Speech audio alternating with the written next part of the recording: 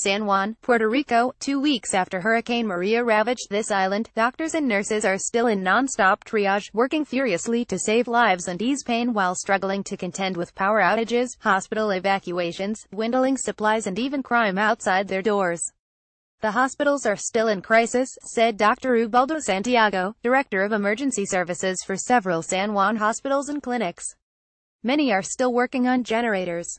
It's tough, and the doctors are giving their maximum. Santiago said he has twice had to evacuate the hospital San Francisco in San Juan, the capital, because of generator failures.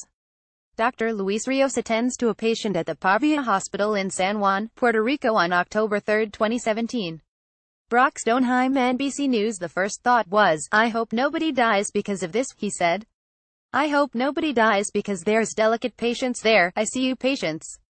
The struggles are not confined to the hospital walls. A few days after Maria hit, 5 men held up an X-ray technician and some paramedics at gunpoint outside the emergency room of the Metro Pavia Clinic in the San Juan neighborhood of Cupi, said Dr. Miguel Rosado Serra, who works there. The technician's husband, a police officer who had come to pick her up, traded gunfire with one of the robbers. The suspect was killed, but the other 4 escaped. The officer was critically wounded. What hurt me the most, Rosado said, is when she came in, so soon after just leaving, and she asked me to save her husband, to please not let him die.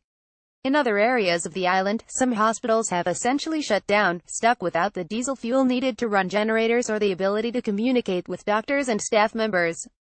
Dr. Edgardo Gonzalez applies sutures at Pavia Hospital after debris fell onto a volunteer's head in San Juan, Puerto Rico on October 3, 2017. Brock Stonheim, NBC News. Hurricane Maria didn't just create new problems for Puerto Rico's healthcare system, it exacerbated old ones, as doctors were already stretched thin by the island's economic crisis, especially in less populated areas.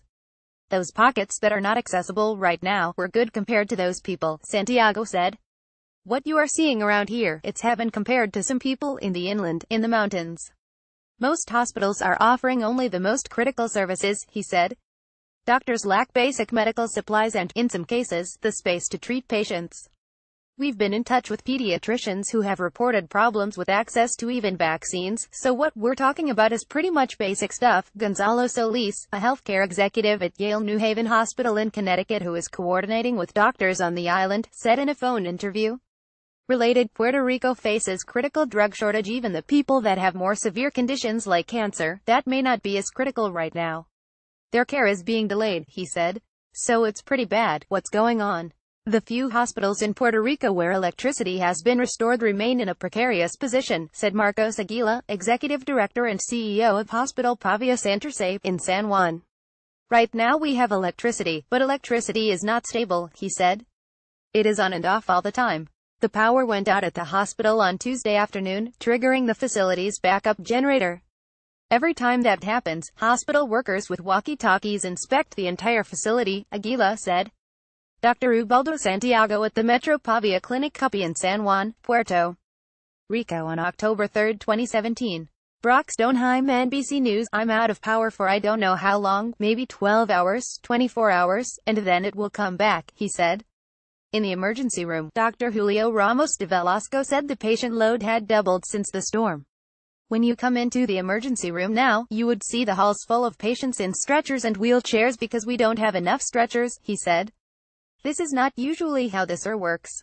There is just no more room to put patients. Because there is still not a reliable delivery of diesel, Aguila, out of desperation, persuaded a trucker who was waiting in line to deliver his fuel to the hospital rather than where it was originally intended to go. It's a lot of improvisation, he said. Related, famed Puerto Rican beach town desperate for medical help, Aguila has also been siphoning off some of the fuel from the hospital's diesel tanks into a truck to move the precious cargo to other hospitals to keep generators going and electricity flowing. Then there was the 600-pound patient on a ventilator who had to be moved to another hospital after the power went out. We got inventive there, Aguila said. We put mattresses on the stairs and were able to slide him down the stairs. The Federal Emergency Management Agency said on its website that 64 of 68 hospitals on the island are open, but did not say how functional they are.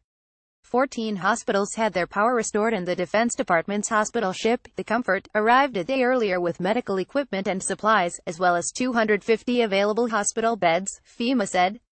Mikel Rosado at the Metro Pavia Clinic Cupi in San Juan, Puerto Rico on October 3, 2017.